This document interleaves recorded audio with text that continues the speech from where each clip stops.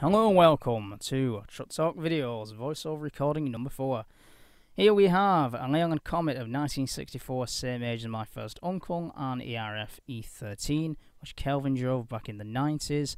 Then we have an Albion FT3 from the late 1930s, and looks very uncomfortable to drive. Maybe a Bristol HG6L of BRS. BRS turns 70 this July. Then we have an ERF B Series, looks to me of the early 1980s.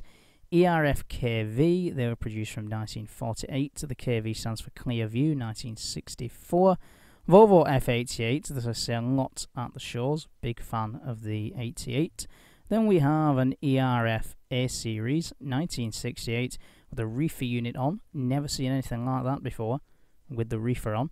Then we have a Leyland Comet 90 tractor unit, only ever seen 2 of them, so pretty rare. After that we have a Leyland Comet and Seddon Atkinson 400 from 1975. Then last but not least, the world's ugliest truck, which is the Thames Trader. Truck Talk out, ta-da!